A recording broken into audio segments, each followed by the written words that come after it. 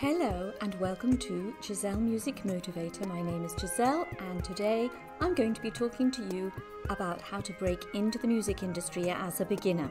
So grab a pen, grab a journal and maybe use your phone or whatever to take notes. Let's get on with it. Let's start now. So you will need a binder. The binder, you can buy a hard copy at Staples, or we could just use your computer, which I prefer because then you can save it to the cloud and not worry about things getting lost. In this binder, you will put everything to do with your career. Everything from you to all the different things. In fact, I have made for you a list of all the things that I can't go through this whole list today, but I will be actually doing a few of them. And I'll put this list, it's actually going to be under the video. So you don't worry about if you didn't get that down.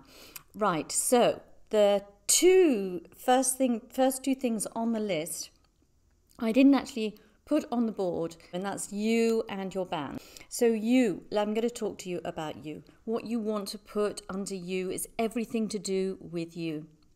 And you may say to me, but I already know everything there. But do you? And is it all locked up in here? Or maybe it's in a different part in your computer, or maybe you put some bits in your phone or in there. You want it all in one place, which is why I devised the binder. Also, when you add people into your team, like a manager, a publicist, promoter, they will love the fact that you have done all your thoughts. You've done this binder and you've put all your thoughts down so they can see it too. Under you, you're going to write down everything that makes you who you are. And I know some of you don't want to be branded, but you just have to get over that and just brand yourself. So if you you say to me, well, I don't know how to brand myself, I have no idea. Find an artist from your country. Could be somebody super famous, someone at the middle career, someone just a step up from you, wherever it is, and target them. Take screenshots, copy and paste, or if you're doing it old school, you'll have to cut out and glue.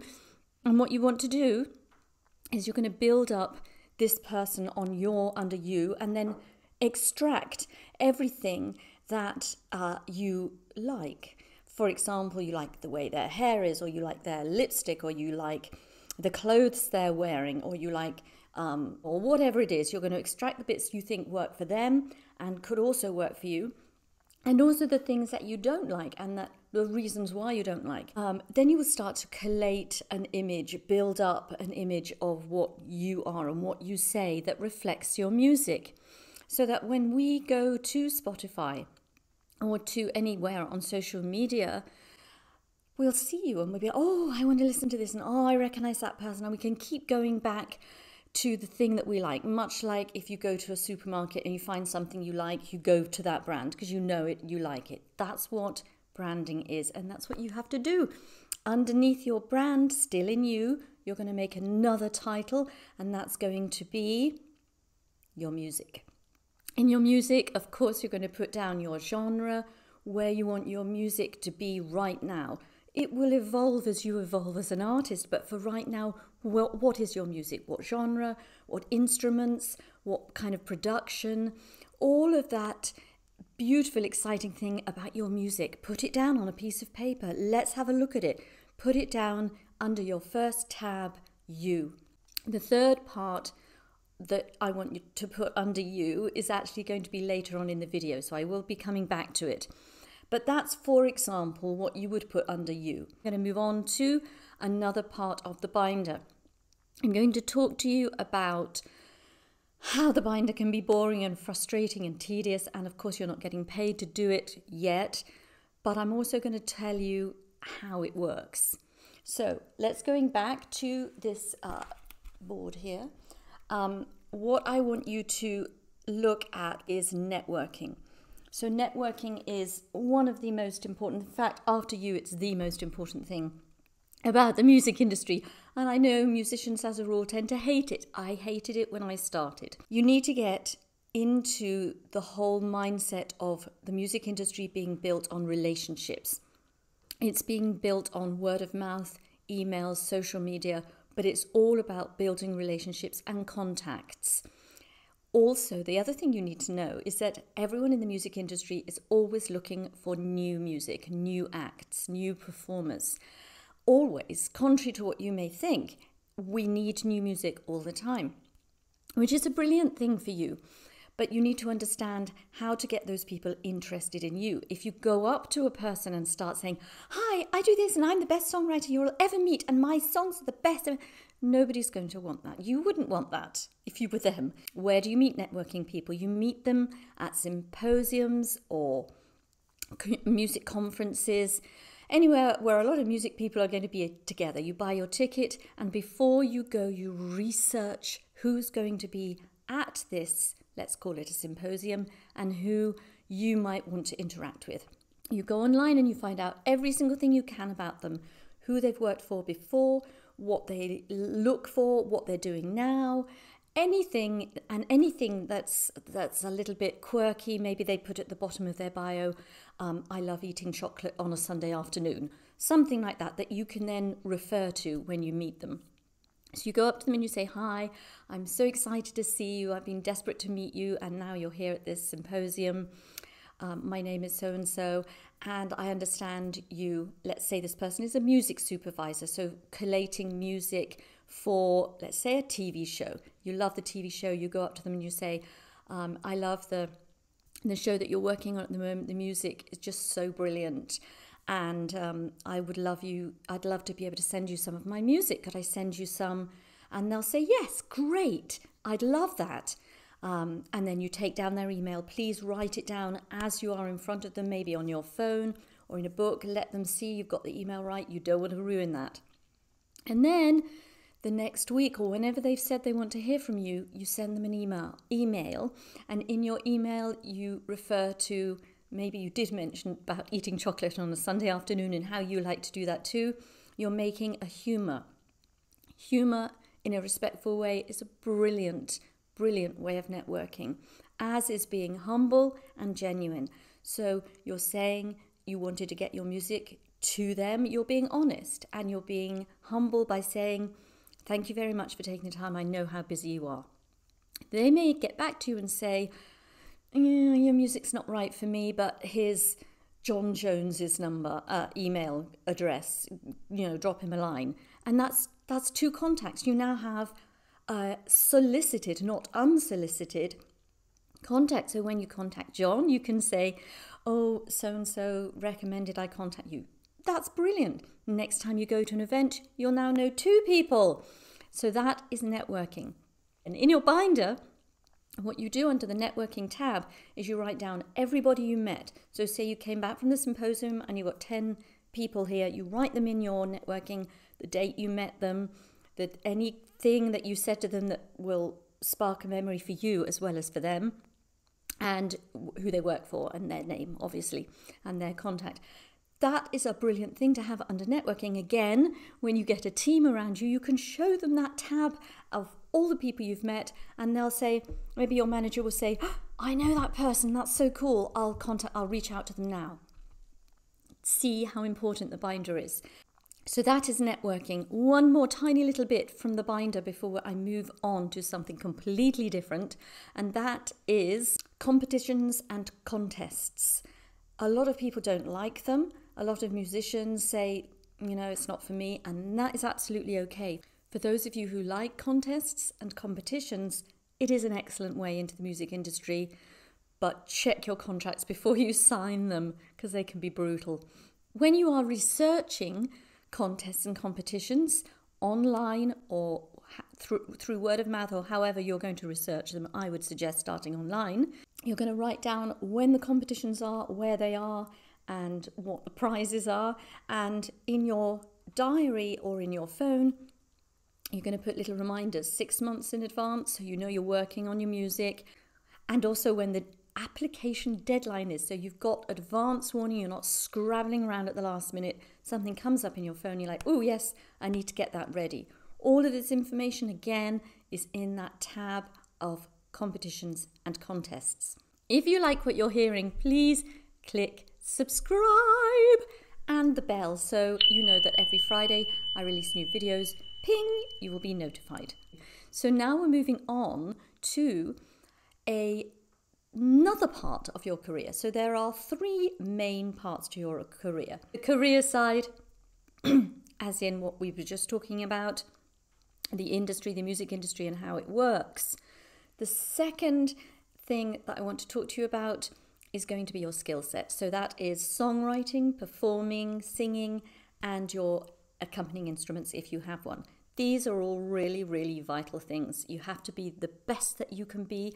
And note, I said the best that you can be and not better than anyone else or worse than anyone else, as if you'd want to be worse. Anyway, so that's that. And then the last part I'm going to talk to you about today will be your mindset. So that's how you need to think as a musician in order for your mind to work for you so that you can succeed in the music industry today. So going back to number 2, that is your skill set. Today I want to talk to you about the X factor, the it that people talk about. Do you have it? Do you have what it takes? Are you this person that we can watch and think, oh, they're amazing? Or do we swipe? Why do you swipe on social media? Ask yourself that question. You see so many wannabes. Why do you swipe? I can tell you.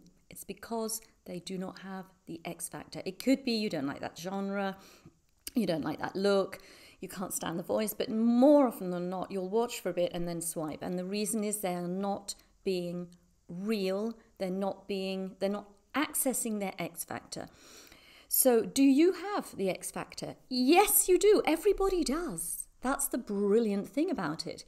But, and this is where it's very important, not everybody knows how to access it. All of the making believe of the, oh, and it hurts me to that's fake. And it's not going to work. And people are going to switch off. When you see someone who is really amazing, it draws you in, the reason is they have the ability to switch it on instantly. And that's what you have to learn. Some people are born with that and can actually access themselves really easily and really quickly. Some of us have to work a bit harder. Some of us have walls around us because we're sensitive musicians and we have to protect ourselves from the world and then go on stage and not protect yourself. And I understand how difficult that is. So I'm going to show you what you have to do to access your X factor. You need to record yourself on your phone, on your iPad, whatever it is you use, and you need to watch yourself back. And I know it's uncomfortable at the start, but imagine yourself in the third person. Imagine you are a teacher critiquing the student. What you're looking for is every time, even if you watch the video through once and there's nothing that strikes you as brilliant, record again and try something different. As soon as you see one thing that you think, oh, that's brilliant, make that grow. Put more of that in, more of that, until in the end your whole video is that. It has this quality to it that draws people into your world as a musician, as an artist, as a communicator of expression and emotion. So that's all it is. That is the X factor, and you have it and you have the ability to access it. I will be talking to you in a few moments about winning something free with me, where I can actually work with you to get this X factor and to get your career strategy planned. So stay tuned for the very, very last bit. Again, please hit subscribe, please hit the bell, and I will see you for the next and last bit of this video, which is mindset. Okay, so we are here now for the last part of this video, the mindset. And as I said before, the mindset is a vital, absolutely vital, and probably, in fact, definitely the most important thing that you need to have working for you. And the good news is, it's your mindset, so you can control it. Nobody else can. It's your mind. I'm going to give you suggestions and exercises to do, but at the end of the day, you're the one who can do it, which is brilliant because it empowers you. It gives you the strength and the knowledge that you can actually do it. and you can. So if you are, like most musicians, suffering from some kind of mental health blockage, which I am not a psychiatrist or a psychologist, so I'm not going to even pretend to help you with that. But what I will say is, if you are that way, do not worry. We can still work through that with these mindset exercises. So the exercise just for today, I'm going to be doing more exercises on my videos every Friday and more things on the career and everything. But just for today, one exercise. Okay, so this exercise is the bit that goes into the U part of your tab in the binder, which I was talking about right at the beginning. I don't know why this is all so complicated at the moment, but here we go.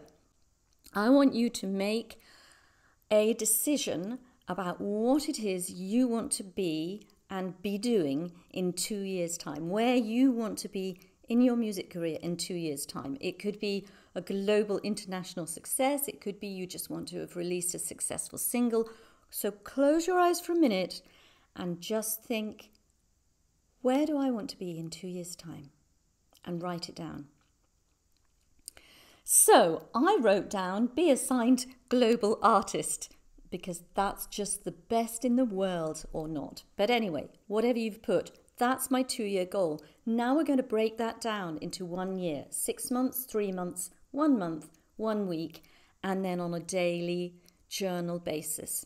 I'm not going to do that for you because it's utterly boring to hear what I have to say, but I want you to break it down so that if you imagine the top layer of a funnel is where you're going to be in 2 years, and then you're going down in the funnel, trickling all the way down to today at the bottom.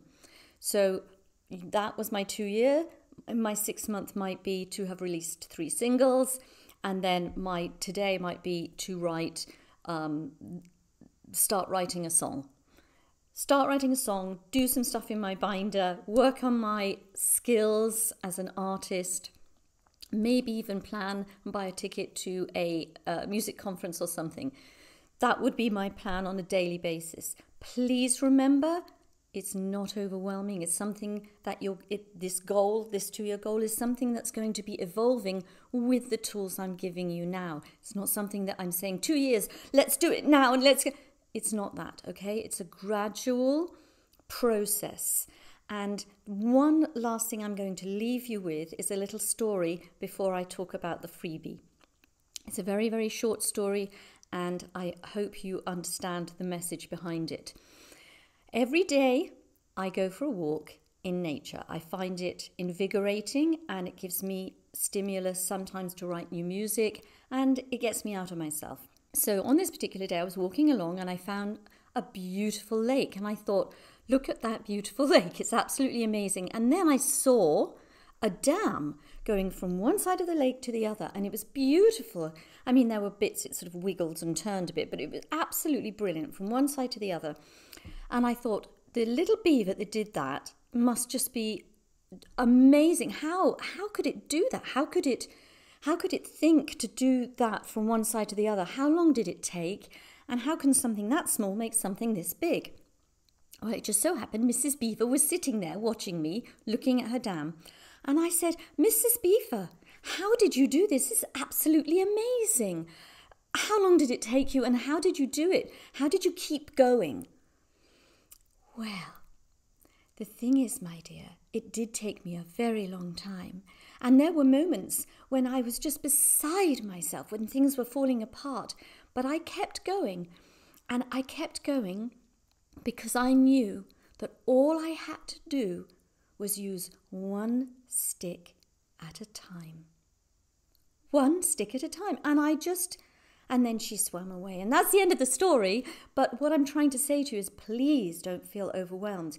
Anything that's intricate and multi-layered, like the music industry and your music career, will take time. You have to be patient and do it one stick at a time. That's why breaking it down into days and weeks rather than keep going back, well, I want to be a global superstar. That's not going to help you. So that's the end of the talk today.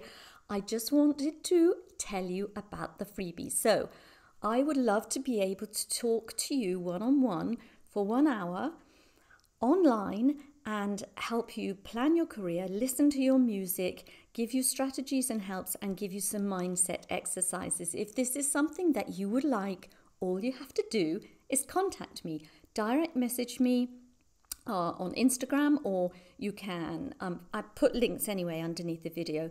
You can contact me directly, you can email me, or you can use the contact page on my website. My email is info@gisellemusicmotivator.com, and I promise you, I will read everything. What I need from you is the reason why.